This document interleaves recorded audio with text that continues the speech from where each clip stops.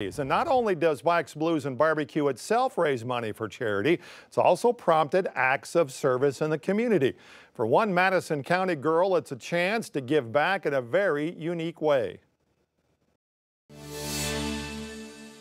10 years of lemons, sugar, and water. We have blue raspberry lemonade, original lemonade, pink lemonade, pineapple, coffee, and we have sweet tea also. 13-year-old Cabela Wilson grew up selling lemonade to those heading to Bikes, Blues, and Barbecue. 50 cents a glass. And those 50 cents add up, raising over $12,000 since she started as a 3-year-old. The community's providing for me and just like carrying me through this. It's just really encouraging.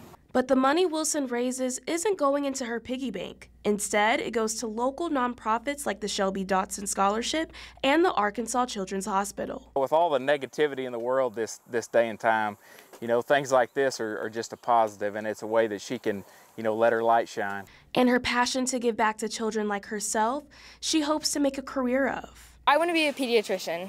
And while she may be several years away from reaching that goal, her family hopes the lemonade stand will continue. She's got a sister that's 9, and she's been involved somewhat since she's gotten a little bit older, so we're hoping her little sister might, you know, continue it on. Her lemonade stand is located in Wesley, where Highway 74 and 295 intersect.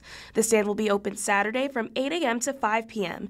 In Madison County, covering news where you live, Kayla Davis, 5 News.